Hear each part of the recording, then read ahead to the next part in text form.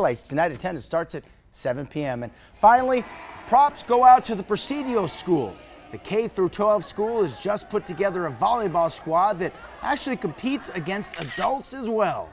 I had the honor of speaking in the morning flag-raising ceremony to this energetic, bright-eyed group of students from all backgrounds in life. And I also had the honor of speaking to Ms. Morones' class of aspiring videographers and journalists, and some big U of A sports fans as well. Good times at this Northside Midtown school. Good for you, Paul. Yeah, K-12, and these kids play, you know, volleyball against adults because they don't have anybody else in their league. So kind of cool that they can compete against the big boys and the big girls. Good stuff. All right, thanks. Nice. We'll be right back with the last look at your weather. Stay with us.